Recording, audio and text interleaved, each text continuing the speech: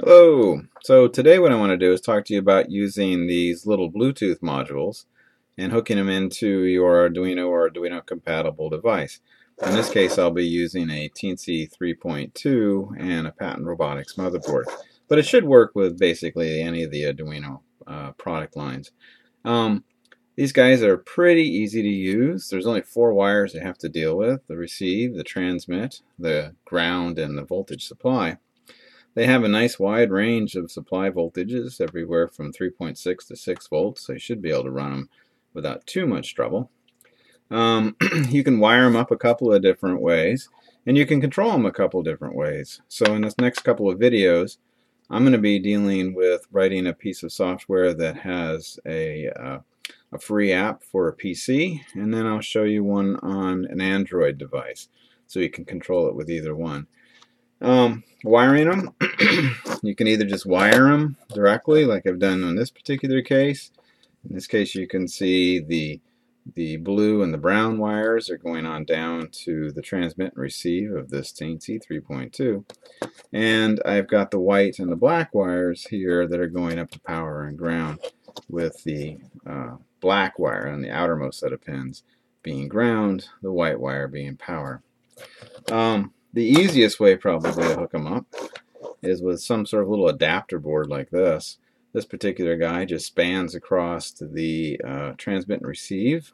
Okay, so it slots in here like this, and of course it has power and ground, and then this guy just plugs in like this, and you're ready to go. Okay, so once you actually have it hooked up and powered up and it's flashing its light, it's waiting to handshake with your Bluetooth controller. And like I said, in this case, I'm going to be using my PC. If you haven't, if this is the first time, what you need to do is go to your settings, go to Bluetooth, find the Bluetooth here, and you should see an unknown object if it's the first time pop up here. You're going to want to click on that to handshake with it. Every one of these things that I've played with has had a basic code of 1, 2, 3, 4. Although I shouldn't say everyone, I have had a 0, 0, 0, 0 in the past, but I think most everything is just going to be 1, 2, 3, 4. Once it pairs, it'll remember, so you won't have to enter that code in again. Like this one I don't have to, because it knows what I've done it already. And then we need a piece of software that's going to communicate with it. In this case, I just went to the App Store and I found a free piece of software that I thought I'd play with, which is this blue Arduino. And let me get this over here on this screen. And once you have the blue Arduino, then you have to go ahead, Arduino I should say, and connect with the device. Okay, so now I'm connected. And before I do any coding, I want to show you something about this particular software. It's unique to this software. What I wanted to do is I wanted to find something that I can show you several examples with. And this is kind of important. This software has a really cool feature called the Joystick, which allows you to control an X, Y, joystick, and I can use it to steer a robot or whatever else I want to do with it. And it sends out a format like this. Okay, so the first character it sends is going to be a star. Then it sends the value of the X, a comma, a value of the Y, and then a pound sign. Okay, the terminating character is a pound sign. I'm actually going to write a couple of apps, or a couple of sketches, that are going to be looking for this pound sign as a terminating character. I'm doing it only because this is a piece of software that I'm playing with. Some software, like the one that I'll show you on the Android device, it allows you to choose the terminating character. Okay, but in this particular case, they've decided they're going to use a pound, so I'm just going to go with that for everything that I demo with you right now. So let me get this out of here, and let's look at a piece of code. Okay, and I'll be posting this code so you'll be able to see it. Actually, I want to show you a different one first, so sorry. Okay. So on the code that I post, you'll see that I do have the wiring diagram up here. This is going to be the Bluetooth device, and this is going to be, in this case, the Teensy, but I'm sure it'll work with even an old AVR device like just a classic Arduino. And you need to find the corresponding pins. Okay.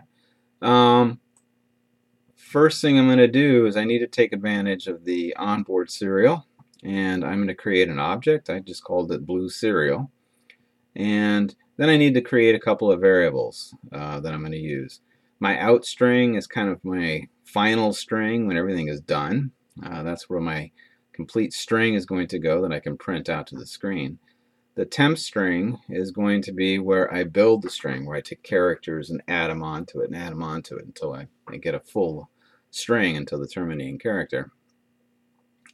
Then, of course, the character as it comes off the serial port, I'm going to temporarily store into the in character variable. Setup, I'm going to go ahead and launch the serial window here because we're going to see it as the computer communicates to the Bluetooth, and then the Bluetooth talks to the Arduino, and the Arduino spits it back to the computer. So we're going to see circular data flow here. I'm going to make it wait until I open up the serial window before it proceeds past this point. I then open up the Bluetooth serial communication to 9600. In good measure, I make it spit out ready into my serial window so I can see that everything's set. And then I throw in an extra half a second just because I'm not in a rush. The loop, super simple. The only thing it's going to do is call the get blue serial. Okay, so this is going to call the function that's actually going to gather the data off the Bluetooth device. It's not long, okay, so it's a pretty quick little piece of code. First thing I do is create a while loop that if there's nothing in the buffer, let's just hang out here and constantly check. Okay, so it's just waiting and waiting and waiting, making sure that until there's something in the buffer.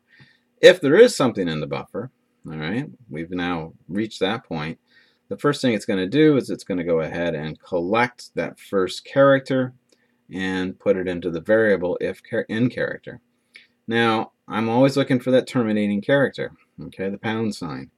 Well, if it's the first one, more than likely it's not going to be the terminating character, so it's going to skip all this, and then it's going to take that terminating character, the in character, and add it to my temp string, which initially was set to an empty string. Okay, so now we have that first character in there. Loops back up again, takes in the next character, checks it to see if it's a terminating character, adds it if it isn't. Eventually we get to the terminating character, which is here. It then sets the temp string, which we've been building, and I set it to the out string so I can do something with it outside of this function.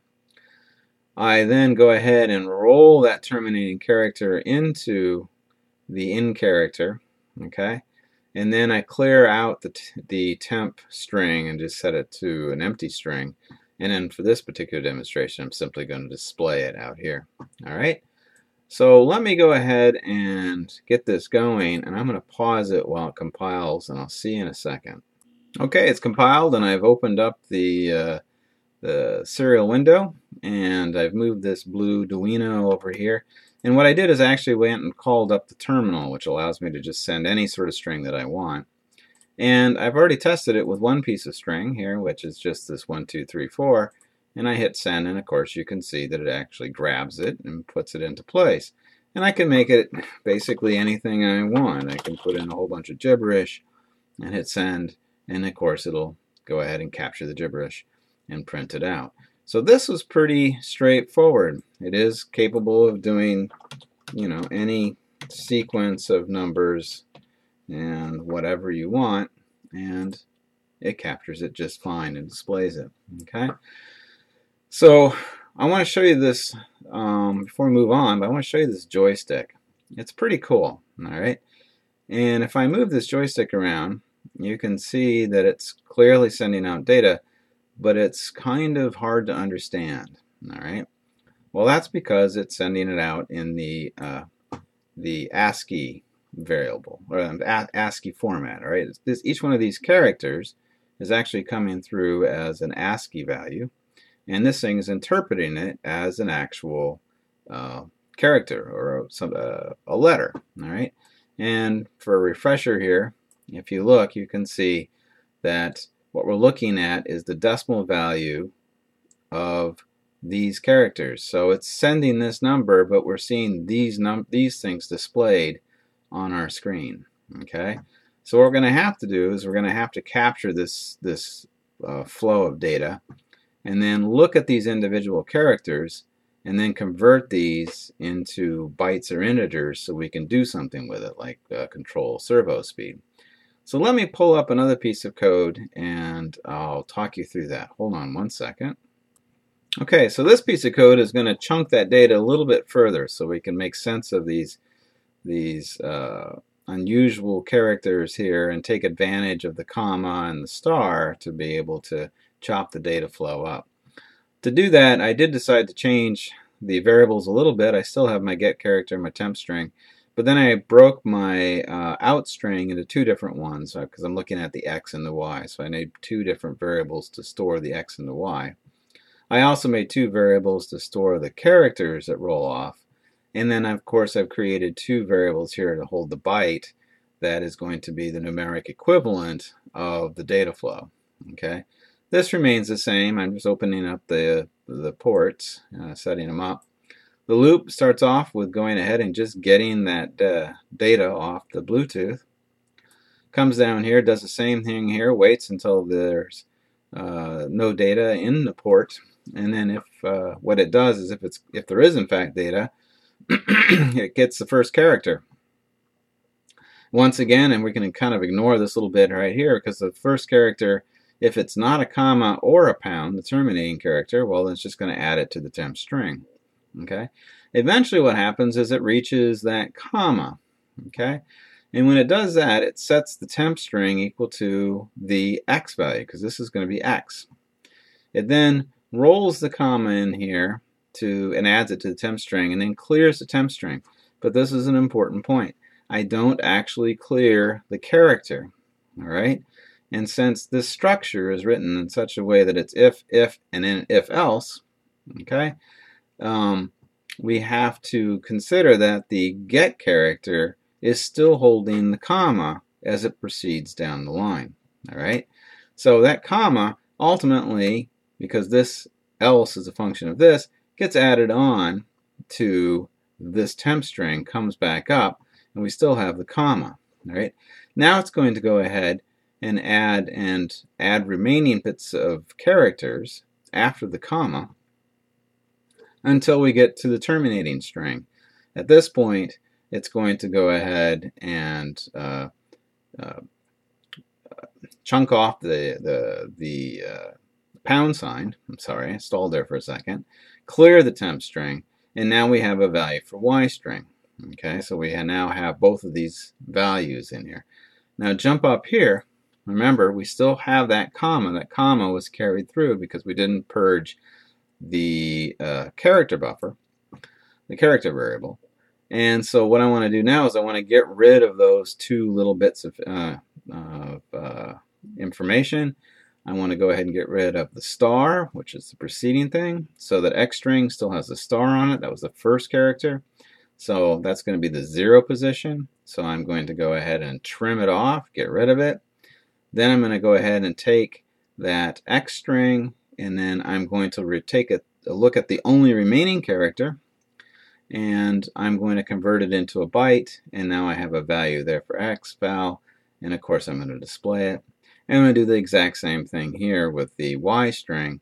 I'm going to take a look at this comma, I'm going to remove the comma, and then I'm going to take a look at the only remaining byte, and then I'm going to convert that into the numeric equivalent, and then I'm going to go ahead and display it.